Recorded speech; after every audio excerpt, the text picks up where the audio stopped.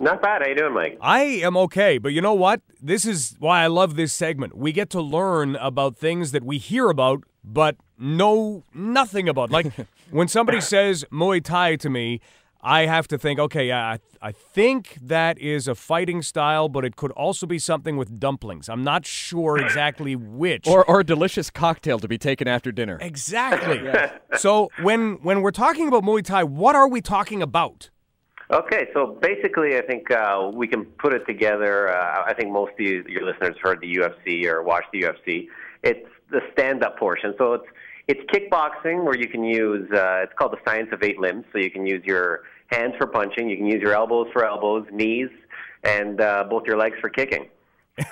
I was trying to count them up as you were saying. Yeah. 8 limbs, okay. Well, all right. So in other words, you have to be on your feet to be doing Muay Thai. Yes, there's no takedown. So it's similar to boxing, of course, but you can kick knee and elbow. So it's a little more vicious.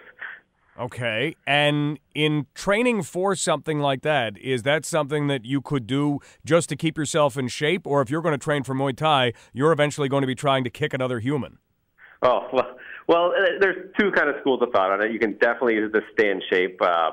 We have a whole bunch of people. I would say 90% of the people who do it will never fight.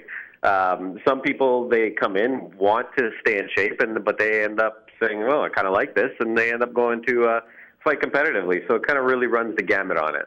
I know on your website, you guys have different training videos, and the thing that I find kind of cool about it is it looks a lot of times like it's nothing so foreign that none of us would ever have done it before, a lot of jumping and everything like that. But at the same time, you also throw in some other elements. When you're training an athlete, what are some of the elements that would be exclusively beneficial for a Muay Thai fighter? Right. So when you're punching, when you're kicking, all the power really comes from the hips. A big misconception is that when you're punching, it's going to come from the shoulders, it's going to come from the hands. No, you want to put your whole body into it, and the hips are the powerhouse of the body. Same with kicks. You're rotating, you're using the hips to get it out there, even elbows, even knees. Everything has to come from the hips because that's where most of your power is generated. So what we try and do is we try and do a lot of explosive movements, try and get the weights up there quick, try and develop a lot of strength from the hips, a lot of squatting, a lot of Olympic lifting, things like that. So it's very specialized to kind of get the hips moving, but they not only get them strong, but moving fast to really generate that power. We're talking with Costa Claudianos, who is with Tempest Performance. This is the main event, and it is for Alliance Sports, Martial Arts and Fitness Supply. You can find them at 176 York Street. You can find them online at alliancesportsonline.com. Costa, how about when we're talking about explosiveness in a person? Some people just seem to be born with an explosiveness. Can you actually develop that?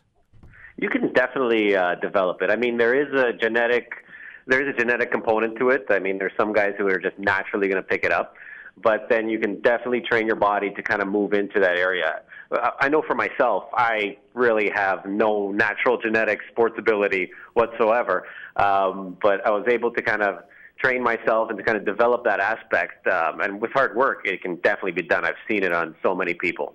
It's just you have to do the right kind of training, get the right kind of recovery in, and just kind of work hard, just like at anything else. I want to tell you where a lot of people be scared off Muay Thai is. You always see the videos of the guys training, and you see the guys over in Taiwan or whatever training, kicking banana trees to kill all the nerves in their shins and stuff along those lines.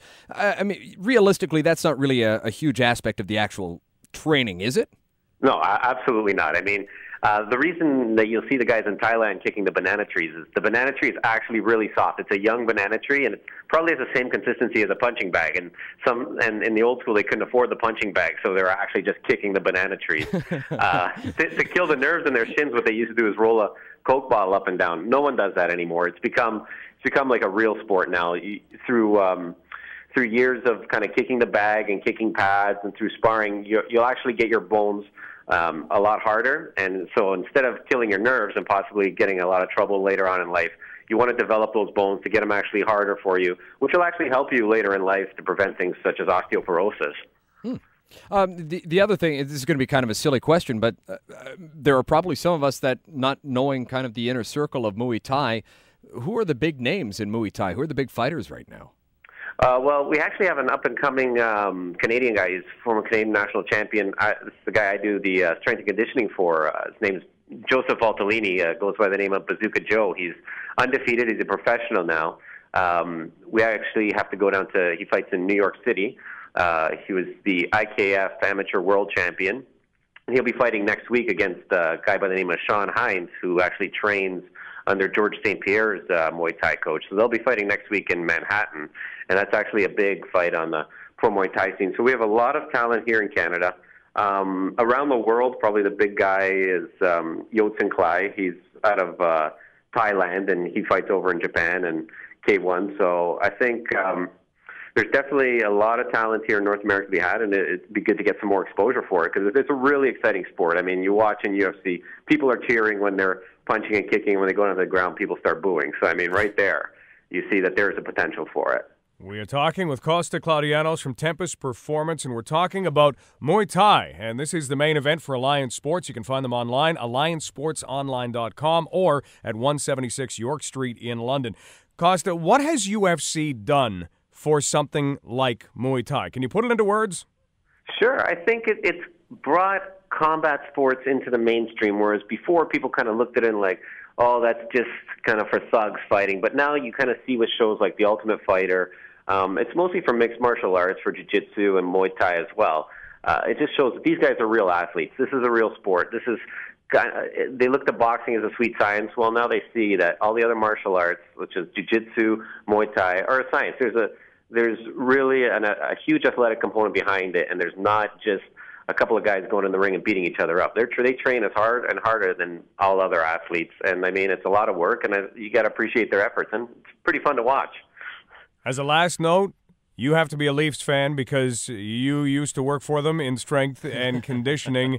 Do you watch the guys and watch maybe the game in a different way to see how their conditioning is in the third period? Can you help yourself with that? No, that's definitely going to stick with me. I used to work with the great Matt Nickel there in some strength and conditioning, and I think you can condition and you can get those guys as strong as you want, but in the end, it's how they're going to make the plays, how they're going to put it in the net, right? You substitute for the talent, and I think they have a good young base. I think Brian Burke has the right idea, and the problem with people from Southern Ontario is patience kind of runs thin, so well, they got to give it a couple of years. Here's the other thing that Costa probably loves as well. After he left, the Leafs started getting even worse. So it's obviously their conditioning slipped, right? I have no comment on that. Can Muay Thai teach patience? Yes, it absolutely does. You have to be patient in the ring, because if you go in there and you just go kicking and punching like crazy in the first minute, well, you got 5 more rounds. There's nothing worse than being in the ring and being tired and not being able to defend yourself, I'll tell you that much. If you are a frustrated Leaf fan, take up Muay Thai, and by the time that you move up the ranks a little bit and understand the discipline, maybe, just maybe, there'll be a parade booked. Costa, this has been a lot of fun. Thanks so much. Thanks a lot, guys.